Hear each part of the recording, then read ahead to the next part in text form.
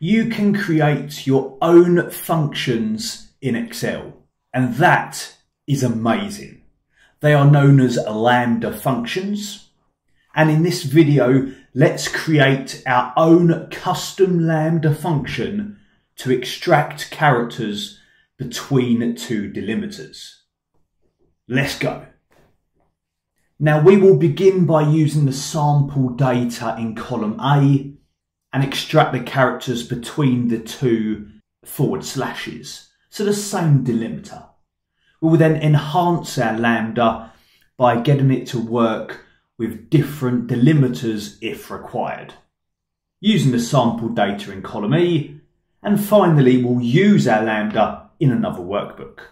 Now when crafting your own custom Lambda function, job number 1 is to write the formula and check that it works before you proceed to convert it into a Lambda. So in cell B2, there's different approaches for this, but I'm going to use the text after function in combination with the text before function. I've just put in the wrong character there, to extract the characters between the two delimiters. So here's text after, extracting everything after the first instance of a slash, and then text before will come in and extract everything from there before the first instance of a slash again. So the same delimiter being used, and this formula works. Fantastic. Let's convert this to our own custom Lambda. So for this, I'm going to expand the formula bar to get a bit of room. And before our formula, I will put in the Lambda. And this Lambda function will prompt us for some parameters and then finally for the function. So when we use a function in Excel, whether that be a VLOOKUP or an if function or a count ifs, they often will prompt you for some information, a parameter or an argument. We input that information and the function uses it. So here, the inputs are going to be where the text is and then what the delimiter is. And we can name these parameters whatever we want. So if I name this first one as range, comma, and then this second parameter as character 1, because very soon we will see an example where we use a second character, a different delimiter. For now, that's it. I'll use the Alt-Enter shortcut to break it up into different lines for improved readability. And then we'll replace the explicit references. For example, A2 has been told in this function that that is where the text is. But as we convert this to a Lambda, I'll change A2 to range because that's the parameter. That's the input from the value. It's not always A2. And then instead of the forward slash, that will be whatever character 1 the user specified, and then the same again for the other one, whatever character 1 the user specified.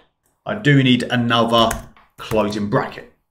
We now have our Lambda, but at the moment the way this has been created on the grid, if I was to press enter, I would receive a calc error because we don't write Lambda functions in this way. This is how we create them, but we can't use them. We can't apply them in this way. What we want to do though is test that it still works now that we've converted it. And to do that, after the Lambda function, immediately after it, within some brackets or some parentheses, we'll provide those inputs. So the range in this instance is A2, comma, and the character 1 is in this instance is the forward slash. And if I put them into brackets after the Lambda and press enter, it now runs it again. It works exactly the same as before, which gives us the confidence now that we can go and define a name for this Lambda, which makes it a usable function on the grid. Now to do that, we can use the name manager within Excel. So let me take a copy of this Lambda function. Now we're going to copy everything except the arguments being given at the end. We'll copy everything else. I'll just come out of there and click on Define Name in the Formulas tab. We can give our function a name, so I'll call it text between, using capitals just like Excel functions are. We can provide a comment, and we absolutely should, but this is something that we don't necessarily need to waste time in this video for. So I'll just put something simple for now, like extracts text between delimiters. More importantly, I've even made a typo there, but let's proceed. I'll paste in our Lambda function into the refers to box. Now this window is resizable, but unfortunately it is a bit of a horrific environment to use formulas. So create it on the grid, copy and paste in here. Don't really want to be doing too much work within this name manager. It is literally for the defining and not really for editing. Now I'll click OK and we've got our Lambda. So let me just copy this Lambda somewhere else for the moment so that it's safe, because I want to use it again soon. And within the range that we put it before, let's write it again, but this time we have our own Excel function, text between. Look at that. I'll double click to use it.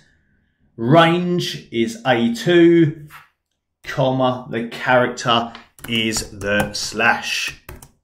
And now we have our own function to extract characters without somebody needing to worry about text after and then text before.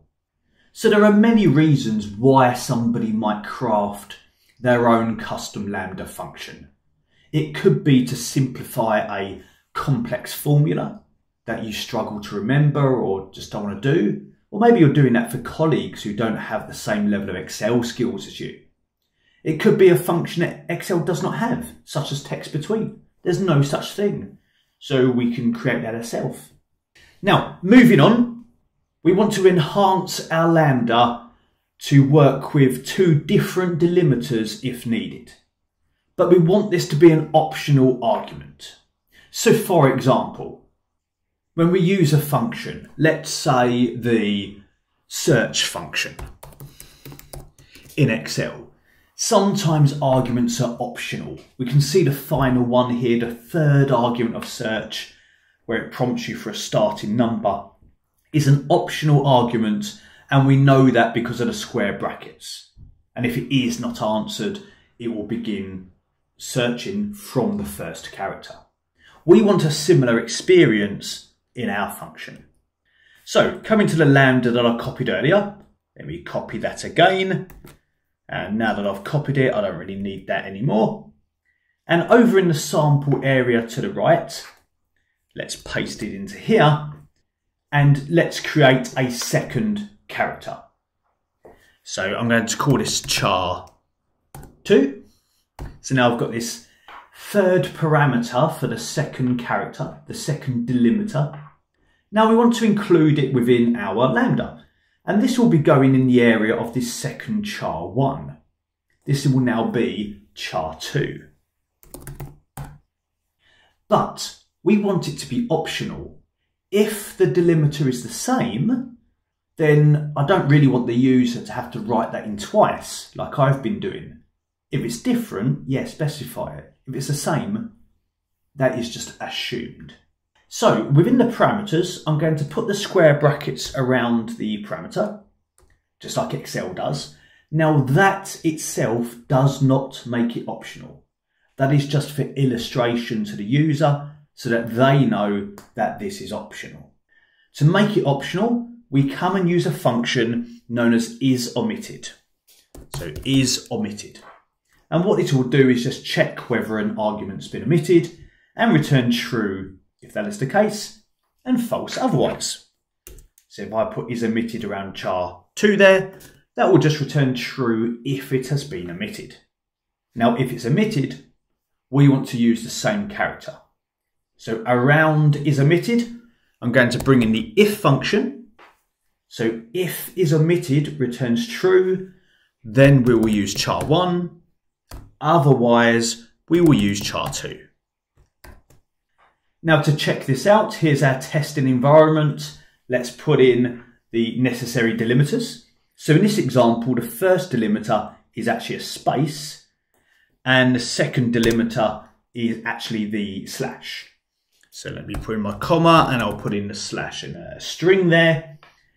And if we press enter on this, we have an error, and I realise that that is because I haven't changed A2 to the correct range reference. This one here, E2, is our sample data. Okay, it's working. Excellent. So we've taken it further, and we've now got this optional third argument. Let's now update our defined lambda. So I'm going to take a copy of this lambda function again, and up into the name manager, I'll edit the text between name that we have and just paste over the new lambda function. I'll click OK to close all this down. And then let's see this in action. Equals text between. The range is E2, comma, space, comma, slash. Awesome, it works. And if I wanted to check it on the first example with the omitted argument equals text between, the range, this time the argument is just this slash, and I'm not going to answer character 2, and it works as the same delimiter is assumed. Now to finish off this video, I want to use it in another workbook. Now there's a few different approaches to sharing lambdas. The simplest way, which I'll do right now, is just to copy a cell that contains that lambda, or even a sheet containing that lambda.